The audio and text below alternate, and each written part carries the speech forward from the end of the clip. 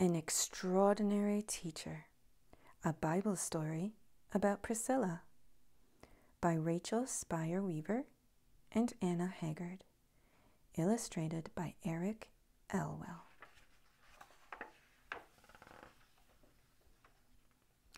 Priscilla! Priscilla! Priscilla's mother called repeatedly. She couldn't find her daughter, and she was getting worried. The sun was setting, making it difficult to search for Priscilla in the dark. Then Priscilla appeared, running. Dusty from an afternoon outside, she was carrying a stack of books in her arms, her hair falling from her thick, dark braids. "Where were you?" Priscilla's mom exclaimed, as she had pulled her close. "I was reading by the gardens," Priscilla said, breathless. "I'm sorry, I lost track of time again. I get lost in the stories." Priscilla's mom chuckled. Reading was what Priscilla loved most. Priscilla was one of the lucky girls in Rome who went to school, and she spent many afternoons studying the Torah, the story of God's love for the Jewish people, Priscilla's people. But Priscilla knew that God had sent his son Jesus to earth so that everyone, not just the Jewish people, could know God's love. She couldn't keep such good news to herself. "Priscilla," her mom said as she was tucking Priscilla into bed that night, "do you know how proud of you I am?" Priscilla smiled with her nose tucked under the covers. "Why?" she asked. "I hear you teaching your friends about God. You have a gift." "What do you mean?" Priscilla sat up, leaning on her elbow.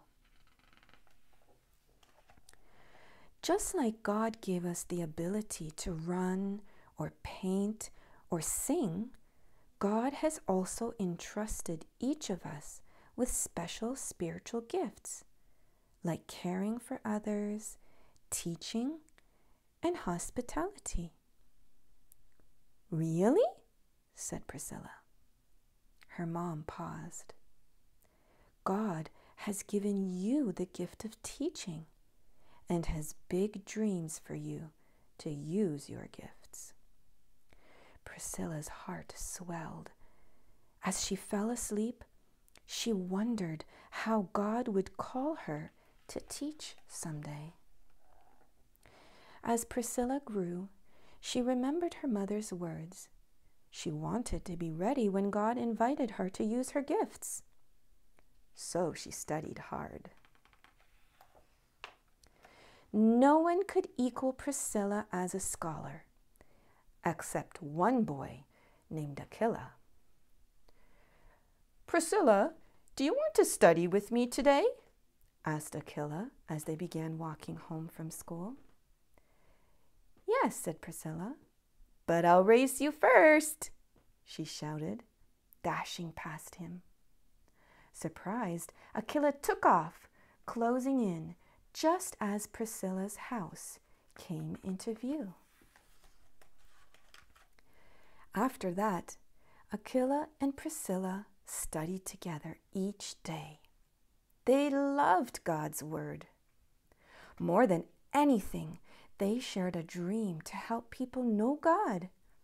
When they grew up, they decided to pursue that dream together and got married. Priscilla and Aquila worked together, making roofs for houses and tents for market booths. "Aquila," Priscilla said with a twinkle in her eye, "let's race." Aquila grabbed his needles and thread and got to work.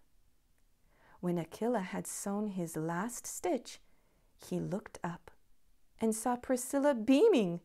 hands in her lap. Her tent was already done. They spent their days racing to see who would be the victor. Sometimes Aquila would win, sometimes Priscilla, but they always had fun together. One day the marketplace was busier than usual.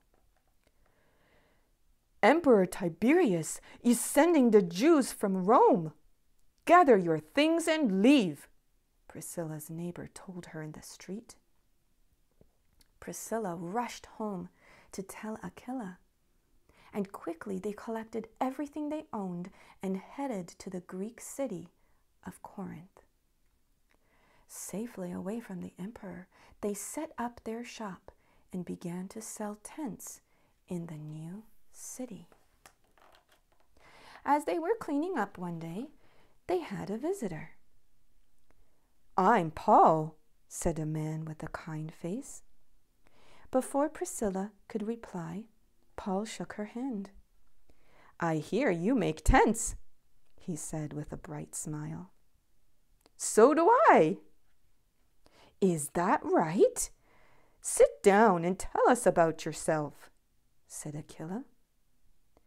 That night, Paul shared how he had met Jesus and had been traveling around the world teaching God's love.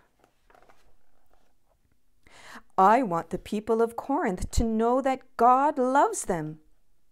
Will you join me in telling the good news?" Paul said. Priscilla and Aquila's hearts stirred. God was calling them to use their gifts.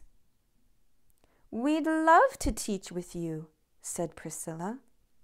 "Why don't you stay and make tents with us?" Paul accepted. During long afternoons, stitching leather tents together, Paul, Priscilla, and Aquila had exciting discussions about Jesus and Scripture. Just like in school, Priscilla wanted to learn. God had given her a gift, and she passionately prepared herself to teach. At home in the evenings, the three friends began teaching people about the love of Jesus. Soon, their home church was becoming so large, they were outgrowing their space. One evening, Paul shared with his friends, "I'm thinking of moving to a new city." Priscilla's heart fell. She and Aquila would miss Paul dearly. "But I want to take you and Aquila with me. Would you sail with me to plant a church in Ephesus?" "Yes," said Aquila and Priscilla together. Soon the three friends were sailing far away from Corinth, surrounded by nothing but the deep blue sea. During the voyage, the waves crashed fiercely around them. They fled under the deck to avoid being tossed from the rocking ship.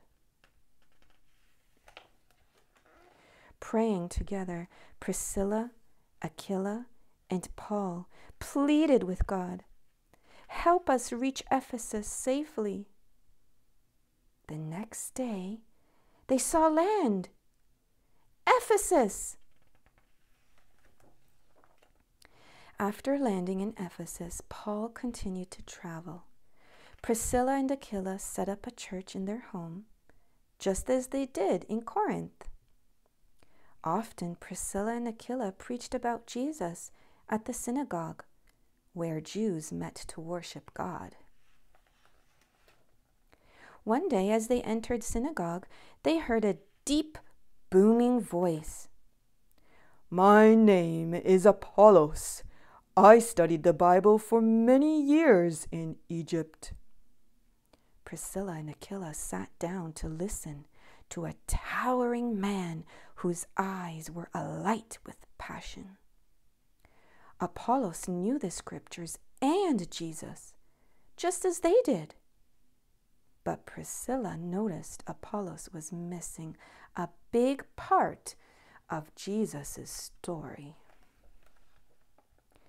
Aquila, Apollos doesn't know that after returning to heaven, Jesus sent the Holy Spirit to be with us all the time. We need to tell him. So they invited Apollos for dinner and shared how the Holy Spirit is like a best friend who always helps us. What amazing news! Apollos couldn't believe what he was hearing. He stood and wrapped his arms around Priscilla and Aquila. I can't wait to share how the Holy Spirit is always with us. At that moment, Priscilla remembered what her mother had said. God has given you the gift of teaching and has big dreams for you to use your gifts.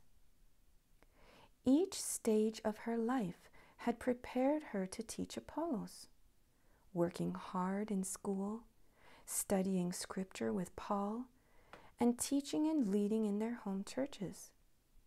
God had equipped Priscilla to teach one of the greatest scholars of the early church.